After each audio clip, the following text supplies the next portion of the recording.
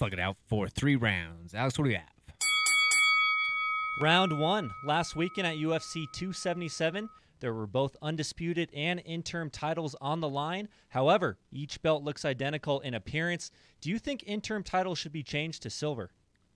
I think that that's a very interesting idea. This was a fan question that we had, and I think it's I don't know. I'm not sold completely, but it's a good idea. Like it's an interesting idea. I see where you're going. No, the BMF title is silver. It was cobalt. Whatever the difference is, that I'm. Never mind.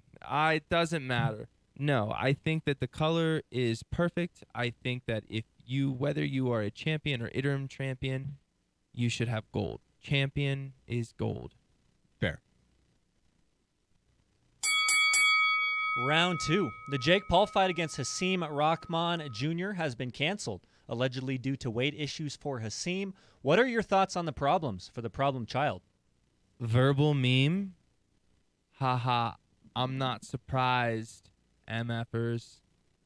Yeah, I'm really not either. You know, I mean, Did anyone really think that this was going to happen? I don't think Hasim was prepared really for the weight situation, and then also I think that what Dana said was kind of spot on. They were trying to do this at MSG, and MSG to book that venue is so freaking expensive.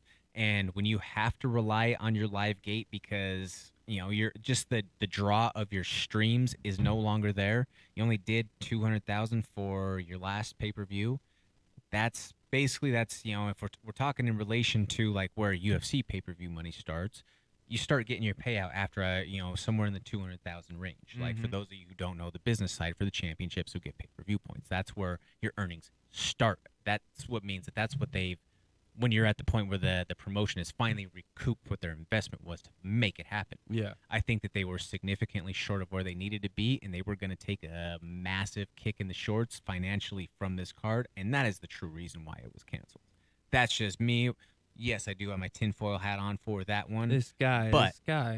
I think that when it comes to the business side of things, that's what makes more sense. It's all making sense now. You do look like the kid that played in the Circles movie. You know what? The corn maze. I wish I had his royalty checks. Third and final round, the reboot of the classic film Roadhouse has officially been given the green light by Amazon Prime Video, with Conor McGregor set to play a role alongside Jake Gyllenhaal. What do you think of this? I absolutely hate this. What? Roadhouse is my favorite movie of all time. No, I hated this great move. When they announced it way back like 7 years ago that Ronda Rousey was going to be back in the fold. I absolutely hate the thought of them rebooting this. I can't stand it when Hollywood goes through and recycles these ideas and remakes movies that were classics, and they suck when they come back out. The remake is never as good as that one. I'm sorry. I'm on a rant. You're just going to have to sit there for a second because this is my favorite movie. I am not going to sit here for this travesty that Amazon Prime has greenlit and decided to put Conor McGregor, who can't even speak English the way that Dalton did, in the role. Opinions vary. Hey, just imagine. Just imagine this. If the scene is set, here it is. Conor McGregor in his Irish accent. Roundhouse. Well, I mean, right to the face. The saying, I thought you would be bigger, would for sure fit to Conor. Roadhouse. Like, I can't do his accent. It's not going to be good. I don't want to embarrass myself that bad. But I think this is absolutely hilarious. I think, Roadhouse is a great movie, just like Footloose and all those old movies like that. It's great. It's good. It's awesome. You did not just compare Roadhouse to Footloose. Your boy did. Conor McGregor is going to make this movie so freaking good. And not even Conor McGregor. Walk off. Jake Gyllenhaal. Jake Gyllenhaal's in the movie. It's an obvious box office hit. It's not even going to be in Amazon. I'll buy it on Amazon for sure. It's just not something. You heard it here, folks. Roadhouse I and hate Footloose this idea. are on the same level. 16 Candles. What is that? Movie 16 Candles? Yeah, that's about the same thing. Yeah. Brutal. This guy over here throwing out these references. Not even applicable. Dirty Dancing. Not Dirty even Dancing. applicable. They all are in the same realm of movies in my mind. How is that even? Those are all half chick flicks, and we're talking Roadhouse, the ultimate movie for guys who like movies. Like, I don't want to go out here and like throw opposite ends of the spectrum all here, right, Josh. guys, I'll friend. admit it. I'll throw myself under the bus. I've never seen Roadhouse. The closest thing I've seen to Roadhouse is Peter Griffin. Yeah, he's talking about the Family Guy reference over here. I knew as soon as he said Roadhouse, the way that he said Roadhouse, that's all that he's going off of over here. You know what? You need to do yourself the favor tonight and go tune in to Roadhouse.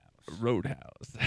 Folks, we are all out of time. We want to thank you all so much for following us along each and every week. If you are watching along online, make sure that you smash that subscribe button as well as hit the bell so you do not miss a drop. Like we say, our sponsorship package is open right now for the book. So if you want to see your business advertised on the MMA Plug, please reach out to me, Jordan Kurtz, at Comments from the Peanut Gallery, or Josh Fremd at Josh Fremd MMA, as well as our partners, the Talk of Colorado, at the Talk of Colorado. We want to give a thank you to Ryan from the Talk of Colorado and our guest producer here this week, Alex Becker.